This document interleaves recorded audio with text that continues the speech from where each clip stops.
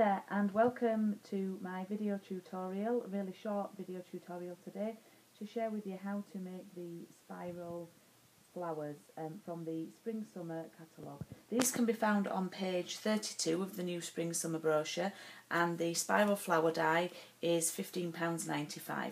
This is what it looks like. It is one of the big dies, and this is how it comes out when you've rolled it through the big shot.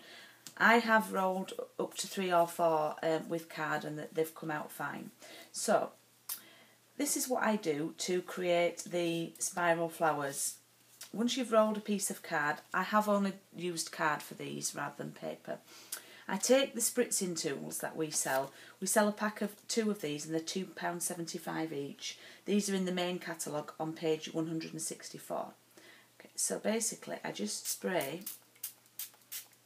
both sides. Okay. And the reason I do this is because it makes it a little bit more, the card a little bit more pliable for you to play about with. Then you simply roll in from the small edge, the outside edge.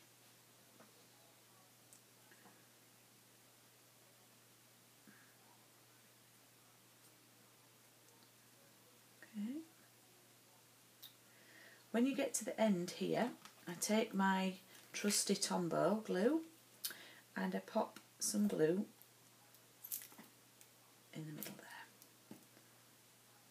Okay, and at this point I do let the spiral flower just open up slightly because I want a bit of a fuller flower.